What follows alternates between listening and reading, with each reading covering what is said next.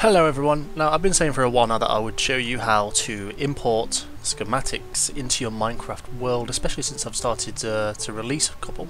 The first thing you're obviously going to need is MCEdit, which you can get at mcedit.net, link in description, and of course download it for whichever platform you're using. Now I don't need to do this, obviously I already have it. Then what you want to do is find a schematic.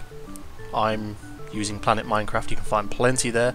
Here we have my own, which I just uploaded like yesterday, as you know if you saw the video.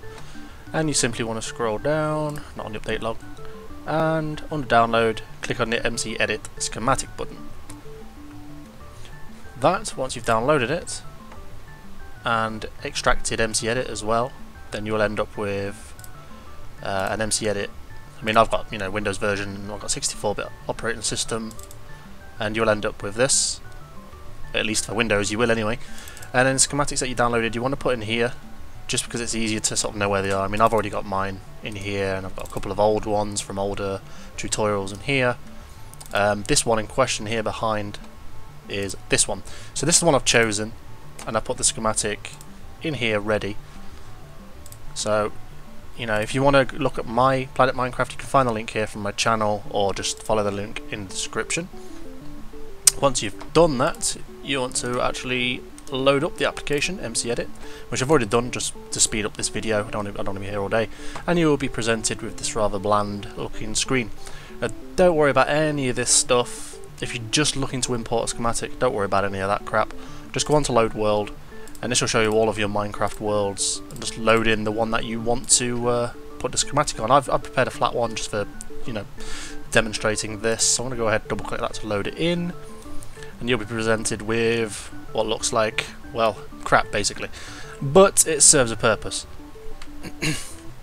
Anyway, once you've loaded your world, you want to go to this button here, which is import, and then of course navigate to wherever you put the schematics. Mine's already sort of here, and click open, and that will attach it to your mouse cursor. You don't need to hold anything or press anything, it'll just be attached.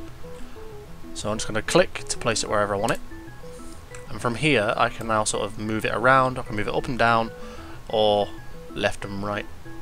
So all I'm going to do is just drop it one, so that the gravel of this build is level with the grass, which it looks like it is. Once you've done that, simply click import, and then now it's physical.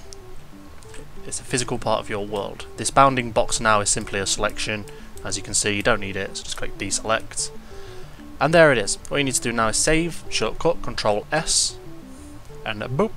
There we go. You are pretty much done. That's it. There's nothing else to it. It really is that simple. So, get downloading them schematics, stick them in your world, check out what people have been doing. Not necessarily just mine. Other people's. There's some great builders out there who are kind enough to release all of their buildings as schematics for you to import into your world and play around with. There's some amazing work out there. So just have a look on Planet Minecraft and follow this little guide.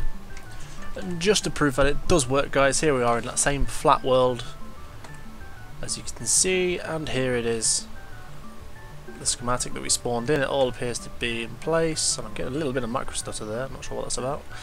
Everything's here, look, everything, all of the metadata and everything else is all there. So that is how you do it, guys. Hope you enjoyed this quick video, and hope you find some good schematics out there in Planet Minecraft, and see you next time.